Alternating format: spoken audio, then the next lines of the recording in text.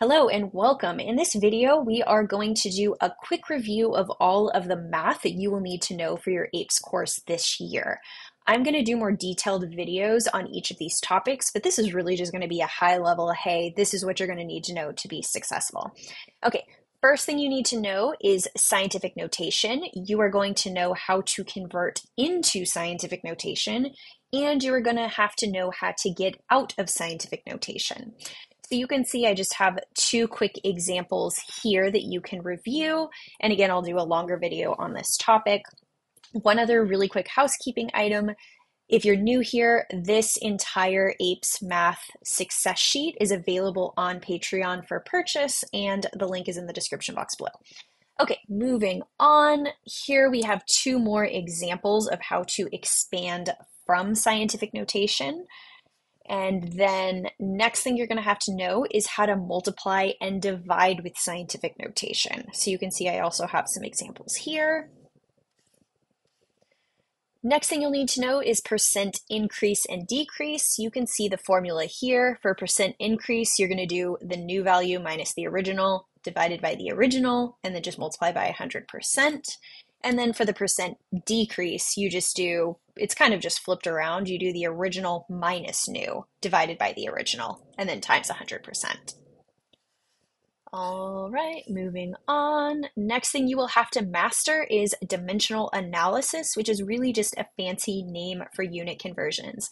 I cannot stress how important this topic is and how much it will help you, not only in this course, but within a lot of your other science courses. You can see some examples here. Basically, it's just converting from one unit to the other and understanding how to set this up. So as a quick example, we could just talk about this one, convert 1.5 years to seconds. How do you do that?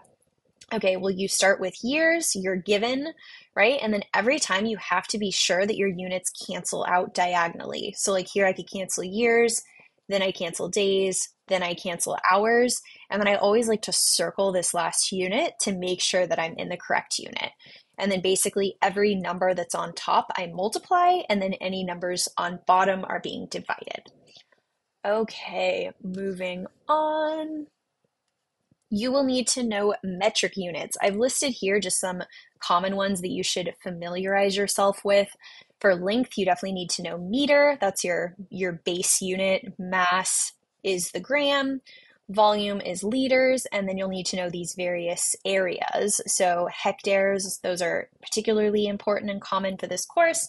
And then for energy, you'll need to know the kilowatt hour. That one's pretty common as well. Okay, moving on. Next thing you will need to know is metric conversions.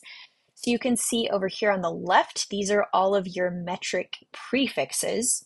Here we have the exponential form, so it tells you it's 10 to the power of what. This is the expanded form, so as an example, this just shows you the expanded form of 10 to the 12th. And then over here, I let you know what you have to multiply by to get back to the base unit, which will kind of make more sense in later videos when we go over examples. Okay, so this would just be a really quick example of dimensional analysis with metric conversions. If you wanted to convert 2.5 kilograms to decagrams, you would again start with your given. You have to make sure your units are going to cancel. So in 1 kilogram, there's 1,000 grams. And then here again, my units cancel. And then in 10 grams is 1 decagram. So then again, I would just multiply all my numbers on top and divide by my numbers on bottom. I also like to just cancel out my zeros. So like here, I would actually just cancel one of those zeros out.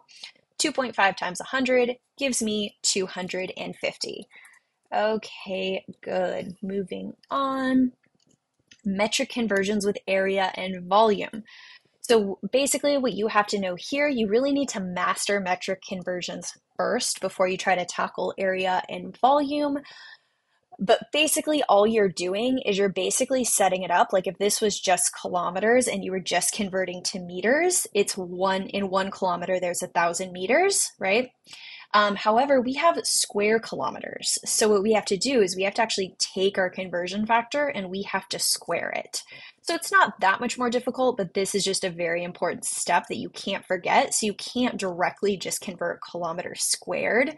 You really need to start with your base unit and then square it. I guess you could, it's just not common, and I think it gets way more complicated, so I don't recommend it.